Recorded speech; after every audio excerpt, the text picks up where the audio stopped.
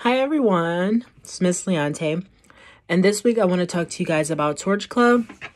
So Torch Club is something that I actually just learned about. I don't know if you guys at the club are familiar with it or if you've done it with another YDP before, but I think it's really interesting, especially over the break. I know me and the other staff thought about ideas and getting you guys, the members of the club, engaged with the community and just getting you guys some community service hours and just giving back to the community and really understanding what it means to be a leader.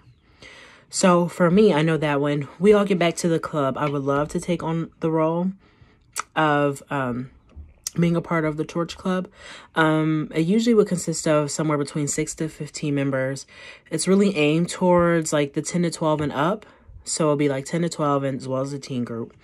And then we would come together and we would have meetings once a week or twice a week or whatever we felt comfortable with doing. And just coming up with ideas on how to be a leader.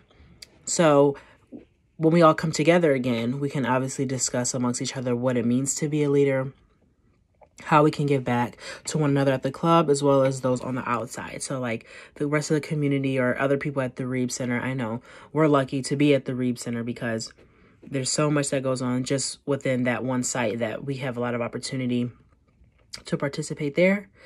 So my project for you guys would be to just come up with some things that you would like to do in the community or things that you've noticed in the community that you would like to see changed. So for me, I know that public transportation is something that I wrote a paper on in school for the Columbus area and how I felt like it could be improved for the citizens of Columbus and how that can be more accommodating.